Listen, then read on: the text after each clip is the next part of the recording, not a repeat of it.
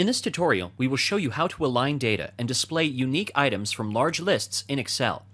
First of all, we will make use of the Alignment group, which can be found under the Home tab. Select the cells that contain the heading and press the Merge and Center button. The heading will appear in all the 5 cells. However, they will not be 5 cells anymore, but 1 cell, as we have merged all of them together. Now, if you want to change the orientation of your text, then select the cells. Click on the Orientation button and select the angle. In the video, we have shown you how it will appear if we choose the Angle Counterclockwise option. Click on the Format Cell Alignment option to open the Format Cells box. You can make your custom orientation by adjusting the degrees.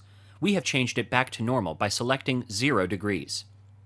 If you want to increase or decrease the indent of your text, first select the orientation and then click on the Indent button to change it. You can make the text go up and down if you have selected the Vertical Text option by clicking on the Indent button. You can also choose the Top Align, Middle Align, and Bottom Align buttons to do it.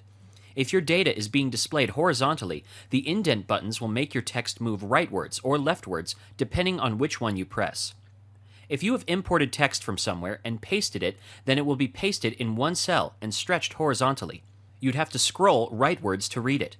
After selecting 2 to 3 cells, click on the Fill button. From the drop-down menu, select the Justify button, and the text will appear in those cells which you have selected. Make sure that the cells below are empty so that the text does not overlap any other data. The next thing is displaying unique items from large lists in Excel. First of all, go to the Insert group and click on the Table option. When the Create Table box appears, click on the OK button. Then, from the Insert tab, select Pivot Table from the drop-down menu. A new box will appear. Click on the OK button and the Pivot Table will be created in a new sheet. On the right-hand side of the screen will be our Pivot Table field list.